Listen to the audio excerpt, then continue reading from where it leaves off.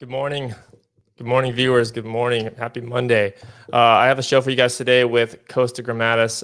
This guy is a former SpaceX scientist, and he has been trying to produce these 3D printed masks at scale. So we are on like the second week of official quarantine. Kosta, how you doing, man? Doing great. Ready to have a conversation with a human being that's not my partner. It's exciting. Right, man. Like it's crazy, man. Just like what's going to happen here with all of us just in isolation, just the mental health implications and everything else, right? Of just like not being able to go outside and go to the mall or go hang out with our friends, like in a public place. It's just crazy. But I'm glad everybody's doing it because it's essential to making sure that we all stay happy and healthy in the long run. A little sacrifice today for better tomorrow. Yeah, absolutely. And so viewers, as you guys are tuning in, I have the phone lines open, numbers on the screen here, 214-856-2389. Any point during this conversation, feel free to chime in, dial in, and have a conversation with us because we're going to be getting into some heavy topics. So Kosta, why don't we start off with a little bit about your background? I kind of introduced you. You are the CEO and founder of a company called Sidecar Lab. My wife actually introduced us. So actually you went to school with my wife. You guys were in the same graduating class, and she saw this Facebook post that you made of you having this 3D printed mask on your face. So I can show that in the overlay here. It's that 3D printed mask here.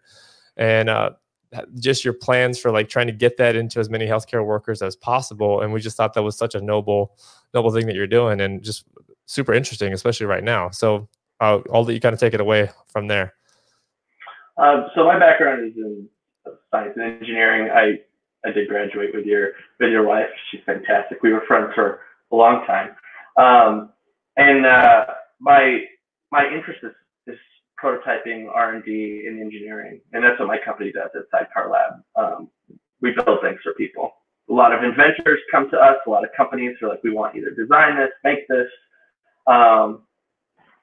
I love what I do. Everything from satellites, space to laser guns for the Discovery Channel. We build a lot of things, and a lot of our clients canceled their contracts right when COVID struck. So I've not a lot to do. And one thing that I noticed is that all these people are putting all these DIY 3D printed things out there, from masks to face guards to even respirators or ventilators that are being designed by community. And wow, this is fantastic. You do a little deep dive though, and like, where are the facts? Like, what is the truth here? Because a lot of people have sort of opinions on the best way forward. And when you have a big group of people designing in all these different directions, it's hard to know what's the best mask or most effective mask. And you have people on the front lines who are trying to make a decision. Or even makers who are trying to make something. It's hard to get the best information. So I can't take credit for making masks per se, like designing them. Rather, went through all the mask designs out there, from this is like the first one to this is the more recent one, and compared it against the standard N95, which is what we're trying to replace. These are what are in short supply across hospitals around the world. And put together a protocol on how to design and print masks in a repeatable way, so that anybody can sort of take this information and do what they want with it. It's been certainly a crowdsourced effort. I take no credit for being like the sole. I did all this. It's more like aggregating all of the information that's already there, adding my own research and details, and making sure people know the best way forward. And we're still learning every day, because that document, which you can check out at kosta.is/COVID, KOSTA/IS or .is. That document's changing every hour as we learn new things and continue the research and development effort. It's drone on about masks. I've learned so much in the last week. Wow, wow. So no, I love what you said. That I mean, it's a community effort, definitely. And so I'm gonna ask an obvious question here. I'm setting you up for it because I know the answer, but I know the viewers don't. So like with the N95 mask, you wear it once, you throw it away. So you got to keep on 3D printing masks, or how does this work?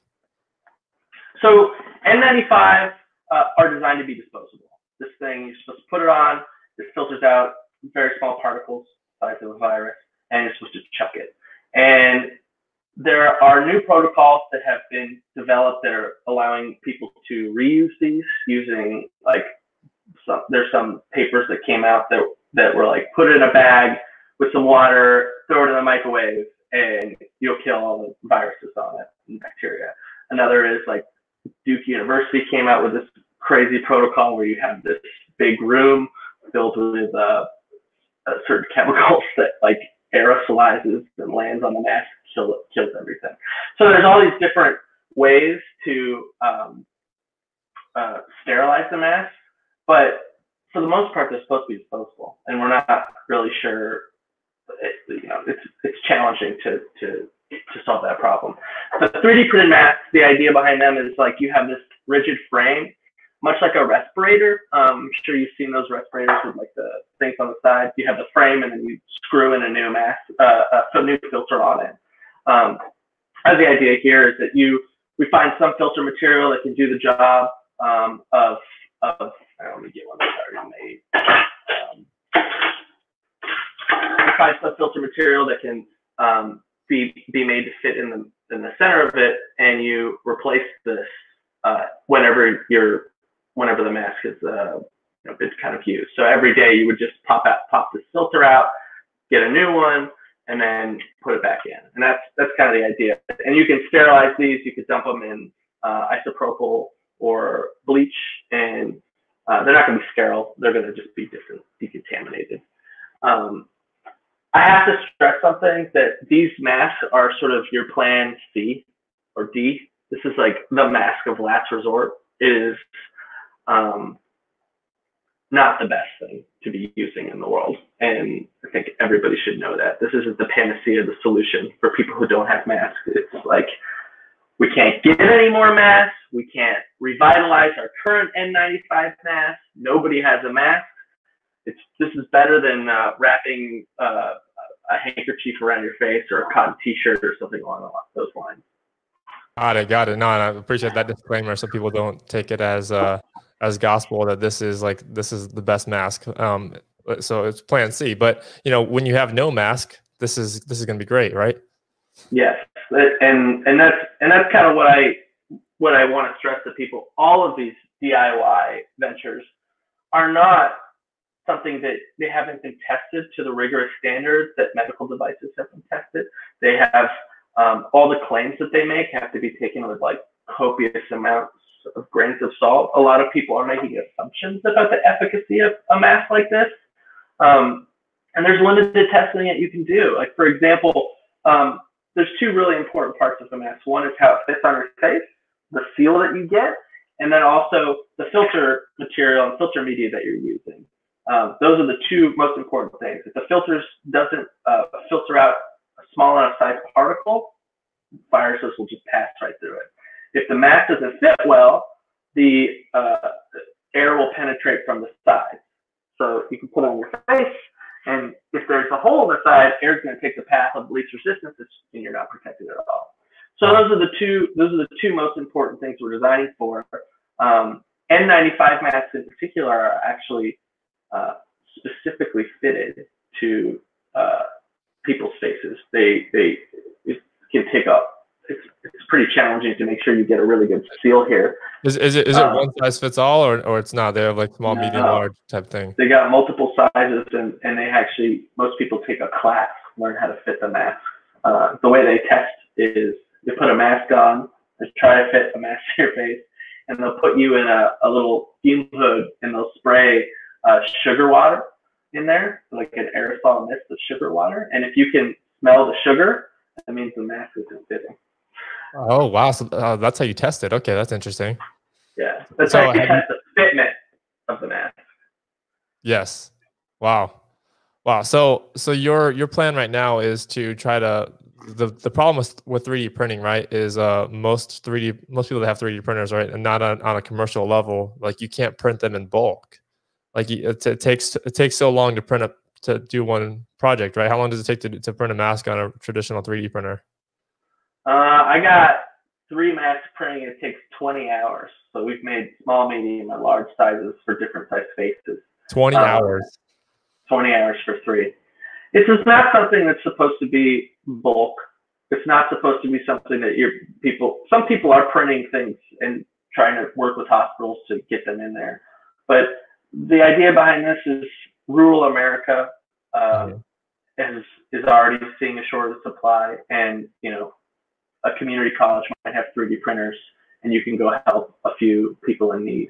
The idea is that people can download these files, read the protocol, help themselves, help their friends and nurse friends, doctor friends, things like that. But most of these big hospitals with thousands of employees, they could certainly benefit from this. I'm not saying they wouldn't benefit, but the hope is that they can get actual good masks as soon as possible. Right. So the N95 being the gold standard there, right? Yeah. Yep. Got it. Yeah, and it just seems like that shortage, I mean, it's just going to get worse. Unfortunately, that is what it's looking like. But yeah. So tell me a little bit more about your background, man. So what are some of the other things that you guys are? I saw you had a post today that you're actually asking for. Is that a ventilator that you're asking for to reverse engineer? Yeah. So so I feel pretty confident that the design for this is pretty mature, and so let it out in the world, working with a number of doctors and university students who are kind of testing it, giving feedback, incorporating all that, making little tweaks and changes. So I'm like, what's next? What can we work on next? We've heard about a shortage of ventilators, and I have been pretty critical of the DIY ventilator movement, just because those machines are very complicated, generally speaking. And when somebody makes a design that's supposed to be kind of DIY for a ventilator, it's a pretty risky undertaking. Right. And most of the projects don't have like a bill of materials. Like you can't really go buy things to go build a ventilator very easily. Like for example, the MIT project. I mean, I'm so thrilled that they're taking it on, but you need a motor, a special motor with an encoder in it. You need all sorts of electronics to make it work. They have like, the first thing you see is the chassis for it, which is this beautiful acrylic box for this ventilator. And it's cut out of, you need a laser cutter. That's like step 1. You need a laser cutter or a CNC router to cut out the plastic. So there are other designs out there that are a little bit simpler. There's a company called Vortran Medical, and they have a ventilator called the Go-To Vent. And it's supposed to be sort of a disaster-specific ventilator that you essentially plug in oxygen, and it's powered by the oxygen itself. There's no motors, there's no electricity, just sort of has a mechanical system that kind of pumps air in and lets it out. And, it has 2 knobs that allow you to control the pressure and the volume of air, and the rate, things like that. And that company, unfortunately, they ramped up the production like 100,000 a week or something along those lines, but they're not releasing the design to the public. They're not open sourcing it. They said they would be open to being bought for $40 million. But the problem here is like they have and that price is going up. There's a doctor who's been trying to reach out to them called Kamal. His name's Kamal Kalsi, and he has been kind of spearheading this campaign to like get them to like we could make these in bulk. We could get these to produce all over the world. Like let's do it. This is such an easy solution. He had an article that came out in Los Angeles Times recently. He's been talking about it a lot. I'm in communication with him. We just can't. We need to like reverse engineer that thing. We need to get it into people's hands because it seems to be the simplest solution. Doesn't need much. You just plug it into oxygen, turn a few knobs, and it works. Right. So open source project basically, and that's how just like the 3D printed masks, right? Just that's how you can get all these designs at scale from various people in the world, right? Yeah, and that's kind of the idea. But I want to say again, I'm a little bit skeptical that a ventilator that's made by in like a community way is going to be safe. Right. that more so than a mask. I mean, the mask is super important too, right? But the ventilator is like specifically designed to save that person's life, like right now, real time. So yeah, I mean, that's kind of scary to be like, hey, we're hooking you up to this DIY one that we just got delivered. You know? Yeah, and doctors have to be able to operate it. Nurses have to be able to work in a hospital environment. There's so many requirements to making a ventilator. And some would say like, well, is it better than nothing? I'm like, it could be so much worse than nothing in some ways. Like you could blow up people's lungs. You can cause all sorts of damage, which takes away resources from people who are really sick, and doctors have to go fix those problems with a faulty machine made. Right. And that's kind of where people are still working on it. It's the very early stages of ventilator design. And we'll see what comes out. I'm optimistic, but I think you have to be quite skeptical. It's probably healthy to be skeptical. Right. Yeah. So what is your take on the whole situation? I mean, you're not sitting here dwelling on the situation. You're actually like doing something about it. You're putting this into action. You're making these 3D masks. You're trying to reverse engineer a ventilator. I know that your business kind of like just went down by the wayside when this happened. Everyone canceled contracts, just like a lot of people out there. So like, what's your take on, on this? People aren't taking it seriously. Let me just hear your take on it. I think a lot of people feel out of control. We're all locked in our homes. We don't really know when the stay-at-home orders are going to be lifted.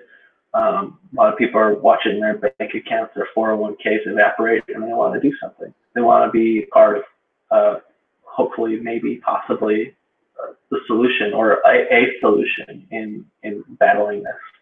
And I think that's where a lot of people are coming from. They're trying to make something. They want to be helpful, and they want to feel like they're doing something instead of just sitting at home. I think that's what's going on behind all this. Yeah, absolutely. It's definitely uncertain times. Shout out to JP out there, Todd Scarborough, Chance Post, Carrie Noel. Todd says, is crowdsourced hardware production possible? So I think you just answered that, but if you want to shed some more light on that, Kosta. I don't. In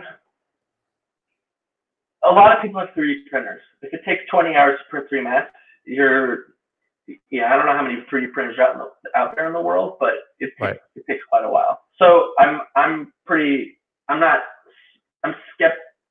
This is like plan C, plan D. This is when nothing else is working. This is the last solution you should be turning to. This isn't we're not going to be flooding hospitals with 3D printed masks. We could flood hospitals with other things like 3D printed visor headbands. People are making these little headbands for face shields, and they put a piece of plastic in front. You can make those really fast. And I see that being a potential solution. You can 3D print other small objects, but something as complicated as this shape, I don't see these being made at scale. What would be better is if somebody made an injection mold for this, or a vacuum form for this. That process, like this is a prototype which you could then turn into use another manufacturing process to make this in bulk. But like I don't have a vacuum former or an injection molder at my house. Right. And you have a 3D printer, so yeah, you're working with what you have. Yeah, that makes sense. Yeah. And that's what I want to stress. It's like this is not for all the news articles that people are getting, like for all the news about 3D printed masks, it's a little bit hype, majorly hype. Yeah, got it.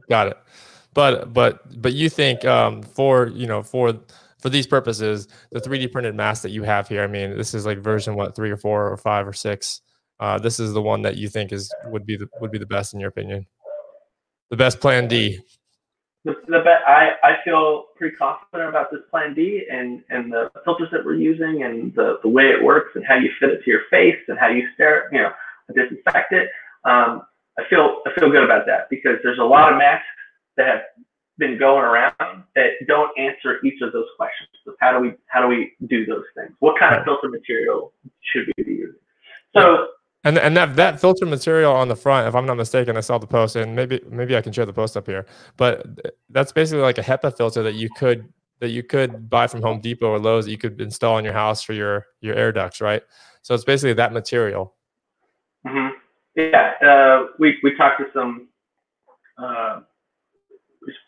people who work with HEPA materials, and they're like, not the greatest, but if you have no other option, better than using a cotton T-shirt or something along those lines. Right. So, I can't state it enough because people are like, oh, this is the panacea. This is going to solve all our problems. I'm like, no, real N95 mask is going to solve all the problems. Yeah. So the real issue is we need to amp up production of the N95 masks, and how many companies are actually qualified to make those masks? So that's the thing. If you kind of look at this mask, there's like there's a kind of material inside of it. It's called glass blown polypropylene that's in here. It's kind of like fiberglass, like that consistency, and those interwoven fibers are very, very tiny. A machine that makes those costs about $4.5 million, and it's pretty specialized, where you're sort of blowing plastic and making these super duper thin strands and weaving them together, kind of like cotton candy. And that's what's going on inside of this mask. And that material is hard to get. The machines are expensive and pretty specialized. And so the companies that make these masks are kind of working to make more machines and gear up their production, adding more shifts. 3M is really interesting, actually, because they have a bunch of machines that are on standby for surge demand. And they've been firing up those machines so more masks can be produced. The problem of mass production will be solved. It's just going to take some time. And in the interim, because frontline hospital workers, frontline even people out buying groceries, things like that, everyone on the front line needs something. It's better than nothing. That's for sure. Right. So if you don't have access to a 3D printer at home, majority of us don't, I would say, how would you, is there like a community 3D printer in local areas, generally speaking? Like, where would you find access to a 3D printer? You can reach out to your local maker community. There's a lot of maker Facebook groups, things like that are making, that have access to 3D printers. You can reach out to your universities, community college, libraries. Most of these people have 3D printers around. They may be closed, but maybe they'll make an exception and open up to get some things rolling. Find your neighborhood nerd. That's what I am. Yeah. Nice. Go give him a call. Bake him some cookies, and maybe you'll get a mask out of it. Nice. I imagine if you have a 3D printer and you know about this, your printer's probably going for the next indefinitely, just making masks, and one every 20 hours. So that's my printer and the settings I'm printing at. Other people have printers that can print faster. Sure. Others have printers that can print slower. I've seen these things be printed in as little as I think 4 hours. Okay. I'm printing in settings that are trying to get the best finish and things like that, because I'm, Right. I'm trying. These are sort of models that I'm using to test the design and prototype for the documentation that I'm building around it. Got it. Okay. So you said the site is kosta.is/COVID? Yep, COVID. Okay, let me pull that site up now, and then share the screen here. So 1 second, I'm going to share my screen here.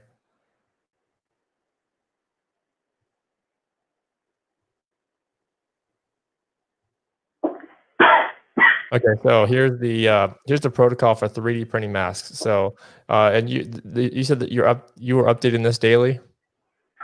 Yeah, as new information is coming out, people are adding and adding and adding details.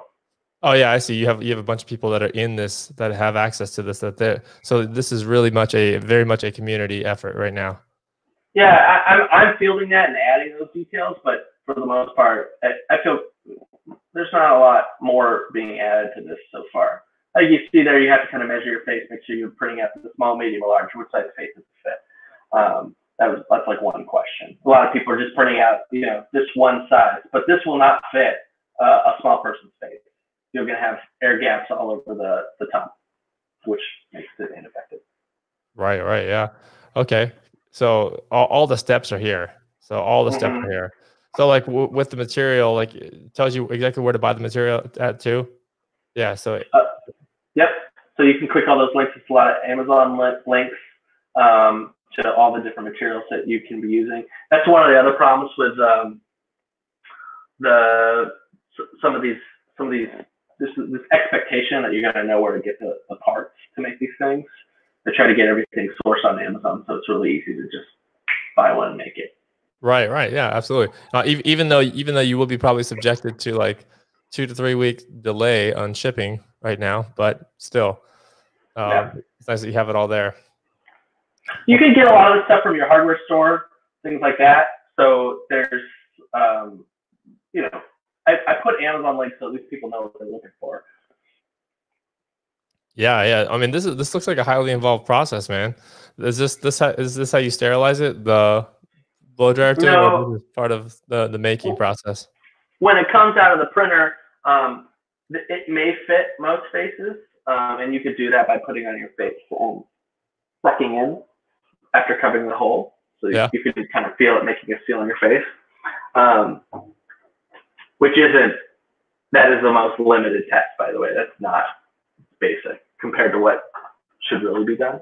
Right. Which is like a fume hood with sugar water, and you're breathing in, trying to make sure you're not tasting or smelling any sugar. Yeah. But anyway, using the hair dryer, what you're doing is you're sort of making the places that will be touching your face, you're melting them a tiny bit, and so that you can put it to your face and squeeze and make it fit just a little bit better. The fitment is probably one of the most challenging parts because any air gap in the mask is rendered useless. Yeah. I mean, how airborne? I mean, when they say this thing is airborne, but it's also, from my understanding, it's also like a bigger bacteria. So that's why even the HEPA filter would block it out, right? Can you maybe shed some light there? Because I think there's a lot of, I'm even confused. There's a lot of confusion about that. The virus itself is smaller than what a HEPA filter can block. However, most of the time, the virus is inside a little layer of spit or saliva when it's spit out from people's mouth in a cough or a sneeze or just someone breathing, which is bigger than the size of the virus because it's encapsulated. And that's what kind of gets caught in the mask. And you'll see HEPA filters, they'll have, in their marketing, they'll say can block viruses, and that's kind of what they mean by that. So that's kind of that's how they work. And the sizing is, they're still are like, is it aerosolized or is it only in spit? They're still talking about what it is and what it isn't. Wow. Yeah, so I'll put the link out here for anybody to go and make their own 3D printed mask. If you do end up making one, let me know, because I definitely want to know about this. I mean, this is very involved, but probably the likeliness of us being able to go on Amazon and order an N95 mask anytime soon. What are your thoughts on that? Pretty unlikely, I assume. As they should, I think masks should be going to first responders. I think that's what's happening. I think there's also going to be a lot of bogus masks coming out that don't have the right materials. It's gonna be a while till we can easily get our hands on masks. I don't know how long, but a good thing. Man, yeah, no, absolutely, absolutely. So, what anything else that I missed? Like anything that I should have asked you about? Um, I just want to stress for people it's the plan D. It's not the panacea. I want people to know that there's a lot of misinformation and a lot of like we're building the plane while we're flying it, and so you need to be really wary of that and take great caution. If you know things that we don't know, we'd love to know. Math technology is actually like, this seems simple, like, it's a mask, but the amount of R&D that went into making this mask is exceptional. And so all of these projects, people are using the best knowledge that they have to make something that hopefully can be of some assistance. And that I believe this mask is better than a cotton t-shirt and worse than the N95. Can I quantify? No, I can't. But I wish I could. Nice. Appreciate it, man. And then, at this part, I have some questions that I generally ask every guest under normal circumstances, but I think it's still relevant here to kind of peek inside your head a little bit. So, it's kind of funny now, but this is a word that I've been asking all year long before all this. But pick one word to summarize 2020. What would that word be for you at this point? Already? Yeah. Shit show. I guess that one word. Yeah, right. That question was meant to be, earlier on in, a lot of people said growth. A lot of people said adapt. I think adapt is very fitting right now because that's what we're going to be doing. Yeah, there's something to be said about the community that's coming together. Maybe, I don't know a word for community other than community, but it's kind of exciting how people are working together across cultures around the world. Right, yeah, and just accelerating technology right now because we have to. Accelerating the use of it. Mm-hmm. What's one of your favorite business books of all time? I just finished the 22 Immutable Laws of Marketing. Yeah? You like that one? Yeah, I've been reading a lot about marketing. What was your big takeaway from that one? It's an art. It's more of an art than a science. And yes, it is. That's something that was like, what? How does this work? Nice. And if you can go back in time and tell your 18-year-old self something, what would you say? You're doing a great job. Yeah? You're gonna be just fine. You're gonna be just fine. Nice, man. I love it, man. And then who's a top celebrity, personality, or CEO that you wish you could meet?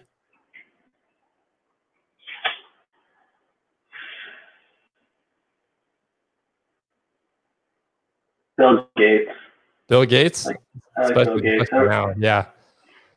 Yeah, I love how he has all this business experience, built a great company, but at the same time has a huge heart for philanthropy and doing good in the world. And I think that you look at someone like Steve Jobs and like, okay, he made great company, awesome, but how did he instill values of creating a better world at the same time? People might argue with me. He's like, no, I'm with you. I'm with you on what he's done, and he even rounded up Zuckerberg into the mix recently. That was a headline that came out. So interesting to see what they can do with all that money, and hopefully impact the healthcare sector right now. Yeah, hopefully. It's much needed. It's much needed. Cool. We're watching these companies right now. We're seeing like who cares about humanity, who doesn't. It's like a real test right now. Oh, it is. Yeah, I agree 100%. We're all on the main stage right now for all to see. So really interesting. Like when companies, like you go on LinkedIn and you're still getting spam messaged by some people still trying to like sell stuff as if none of this is going on. Like I got a cold call last week. Somebody wanted to sell me a co-working space, and I said, "Are you joking?" I hope you're joking. I mean, I'm not trying to be like completely insensitive to the fact that you still got to sell, but I hope you were joking about trying to sell me co-working space right now. you know? I've heard all these stories, so many stories of people being put in such dangerous positions in order to continue working. I've heard stories of people having to go into work for no reason, having like nurses and doctors like not having PPE equipment and being like, we don't care, just go to work. And it's staggering how some businesses are putting the health and well-being of their employees at, they just don't care. Just put them through the meat grinder. It's like, you ever read The Jungle, Upton Sinclair? It's like about the meat packing industry back in like, I don't know, 1800s or something. It's just like the same in 1900s, during the Industrial Revolution. And it just feels like echoes of, we don't care about humans. They're just here to do our bidding. Yeah, no, it does feel like that, right? I mean, completely. Some of these approaches are just completely tone deaf, right? And I get it. Everyone's scared right now, and if you sell, somebody said it like if you sell flowers right now, like if you're a florist, like I mean, or if you're selling glass vases and you're hitting us up on email to 50% off glass vases, like who actually cares about glass vases right now? You know, it's like, you know, it's nothing personal. It's just like, come on, right? It's like, well, what? I mean, business got a business. I don't care. I mean, they got to, what are they supposed to do? Just go out of business? There's so many companies, my company's struggling. I don't know what to do. Other than supposed to send the email blast like, hey, you need someone prototype? Call me. Yeah. I don't think people want things prototyped right now. Yeah, it's tough, man. It's really tough out there. Yeah, Carrie said, how about sign up for this conference or that conference? You know, yeah, I mean, seeing that left and right. And there's so many conferences that were canceled, not giving refunds, things like that. It's like, on the one hand, I can empathize with conference organizers who probably shelled that money already. Yep. But on the other hand, like, can we do a little bit? Like, I tried to cut deals with my clients. They're you know, they lost a little money in the stock market, whatever. I'm like, well, why didn't you have some money set aside? Because you already knew you had a bill coming from me. You know, try to give them discounts, things like that. Nobody's really having it. Everyone's sort of holding on to what they have because they're nervous, they're scared. They don't know when they're going to get money again. I think we need to maybe adjust that thinking, be a little more generous. Absolutely. Absolutely. I think so, man. I think so. And last up, man, what do you do on the daily to keep yourself dialed into everything? Like personal habit that you do? I'm actually trying to read the news less because Yeah? I don't. Yeah, I think it's not contributing to my sanity or mental health. Panic reading. So there's panic buying and then there's panic reading. Yeah, I think a lot of people are. If the news cycle is just, it's daunting what's going on right now. It's just, we added 20,000 more cases today. It will be the same story tomorrow and the next day and the next day for quite a while. So I'm trying to read a little less news. I'm trying to stay busy making things. That's what makes me happy. And anybody who has some passion that they know about, they make music, they draw, they like to read. I think that they should double down on those passions. They podcast, right? Yep, exactly. I think you should. This is the time to double down on those passions and just kind of go all out, go all into it. Because to try to keep some level of sanity, right? Are you holed up by yourself? Are you holed up with a roommate? Or are you holed up with your family? Or my girlfriend's here. She came in from Wisconsin. Pretty. We're not doing the whole living together situation we had. Yeah. Right. It's a brand new thing, but we call it our coromance. Coromance? Corona man. I like it. I like that. We got kind of thrown into this. It was either that or be alone, and I think neither of us wanted. Oh yeah, yeah. Oh, I can't even imagine. Like, I completely empathize with people, and I can't even imagine just like being single and alone in like the smallest apartment in like New York or something right now. Like I can't even imagine that right now. And New York is like the scariest place to be on the planet right now. Mm-hmm. I encourage all your viewers, if they have someone who's elderly, someone who's single, they're not getting any human interaction. Give them a little extra attention. I've been doing that. I've been calling all my single friends, making sure they know that they're loved.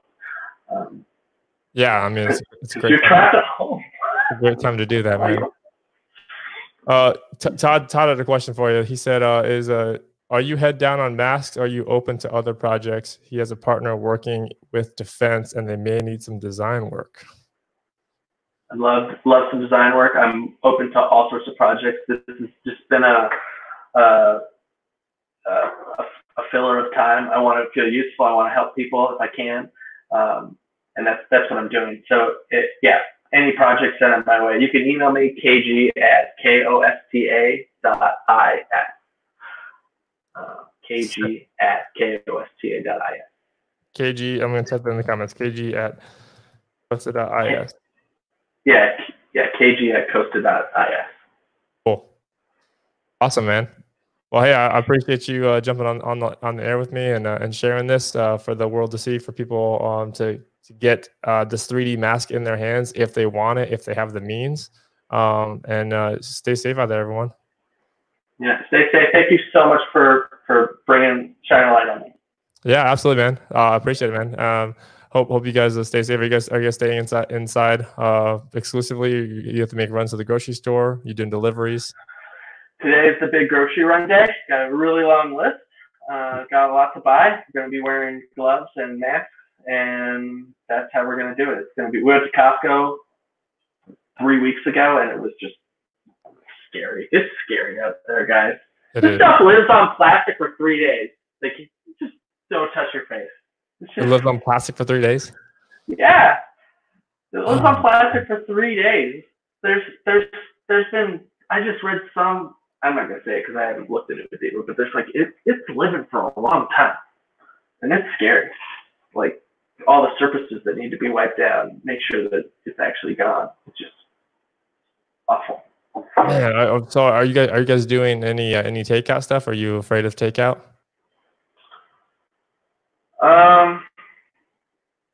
Like delivery.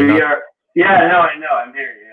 It's like when an Amazon box comes, I'm like, has it been sitting outside long enough? Right. And if it sits out there too long, it gets stolen. So you're like, do I bring it in? Do I let it sit there? We almost like need to have like a sanitization room like leading to each house now.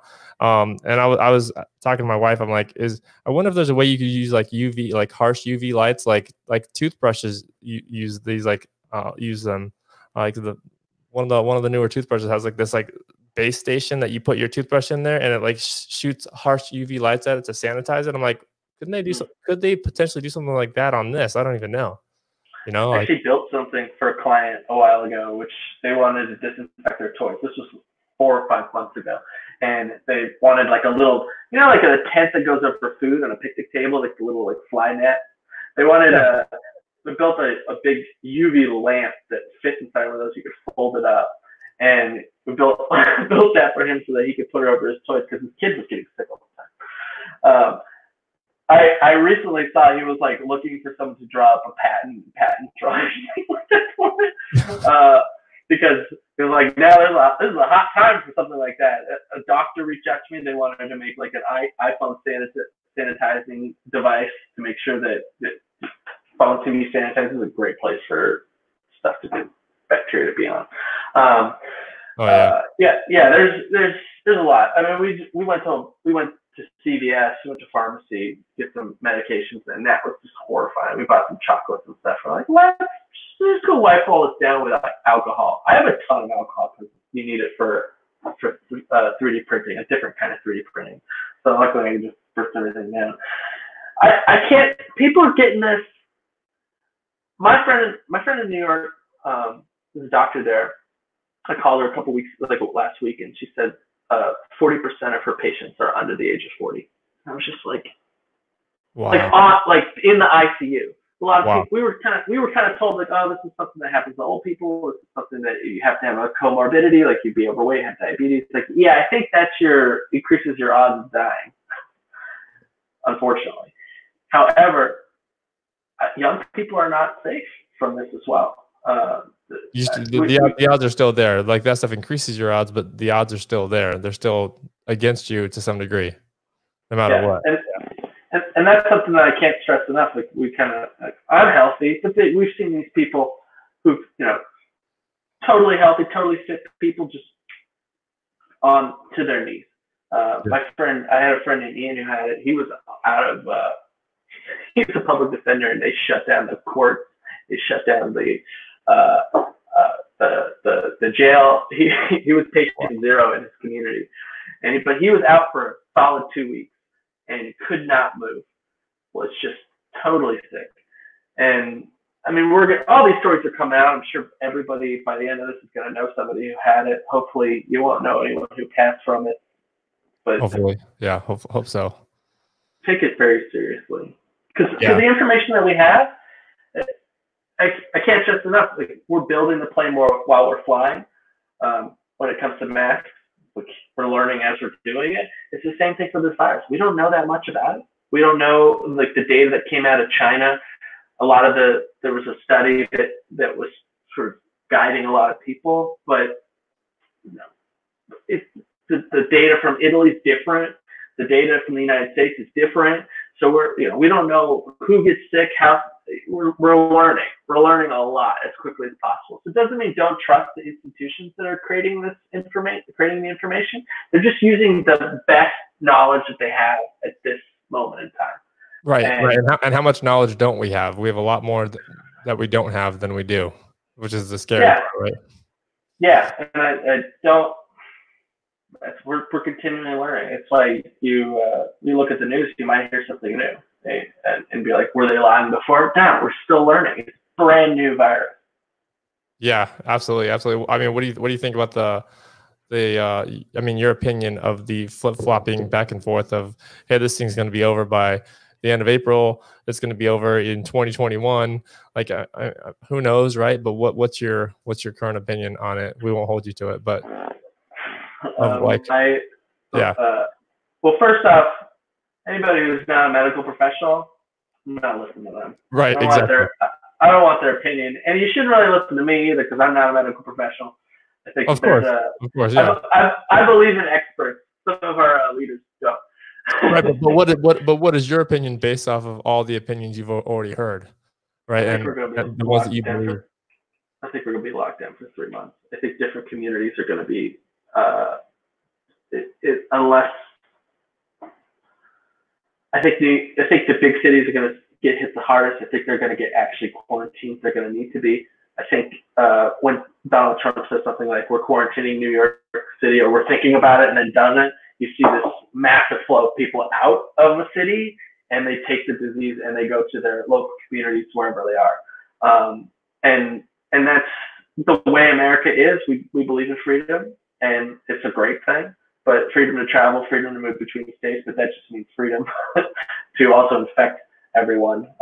Florida hasn't shut down their beaches the last time I looked. Spring break was crazy down there. I think we're going to watch in the next, I think it's 2 weeks, Florida is going to be on the front page. They have a much elderly population. I think it's going to be really bad in Florida. I think New Jersey and New York, we're already seeing that it's bad over there. But those are cities and states that had a lot more cases early on, and they're not at the peak yet. You're going to start seeing it happen in Louisiana, Ohio. Those are like two weeks behind. So the caseload is growing. If you're in a state or a community that hasn't initiated some sort of lockdown or stay-at-home order, be very nervous. Be very nervous in those places, because it's just. Yeah. I'm in North Carolina. In North Carolina today, the governor. Today is the first day of the stay-at-home order. And oh, really? I'm very happy that we're doing it. We watched California have a stay-at-home order happening very early on. You'll know if a stay-at-home order worked. You'll know if all these things worked if no one gets sick. It'll be the most anticlimactic thing. You'd be like, why do we do this?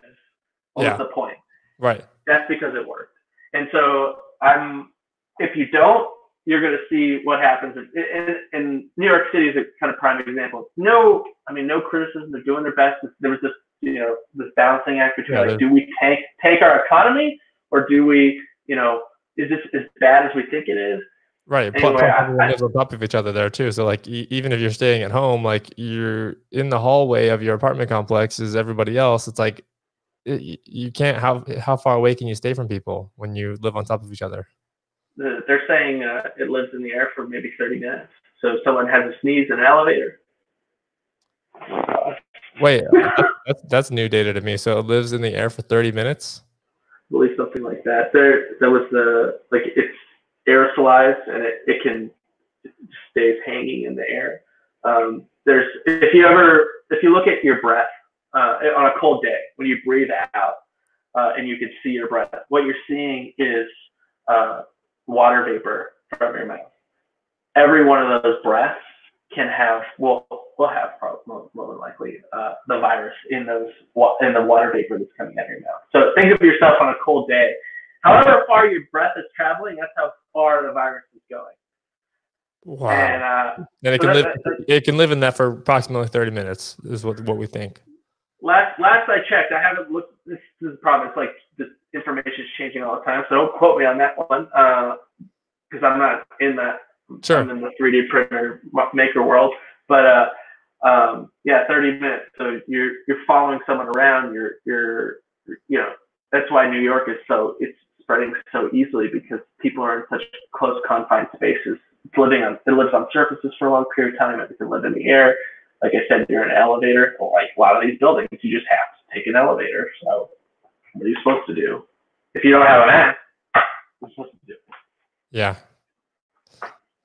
Wow. That's crazy, man. It's so crazy. So I hope that your prediction of 3 months is the minimum. So I hope, for the economy's sake and for people's sanity. But lives are the most important thing here. So just limit those trips to the grocery store as much as you can, especially if you don't have a mask. Every time you go out there, you're risking it. So yeah, don't touch your face. Don't just be careful. Just be careful out there. Cool. Well, hey man, I appreciate it. I've tried to end this thing like 3 times now, but the conversation keeps on getting so good, so we haven't. But I do appreciate that. Thanks for jumping on. I appreciate it, Kosta. My pleasure. Thank you so much for inviting me, including me. Thanks to your viewers. Yeah, and first time we met too, so I appreciate that. And my wife speaks highly of you, so maybe we'll have to chat again offline. Appreciate it, man. I'd love that. Give my best to her. Cool. All right. Thanks, Kosta. And thanks guys for tuning in today. Have a great rest of the day. Thanks, guys.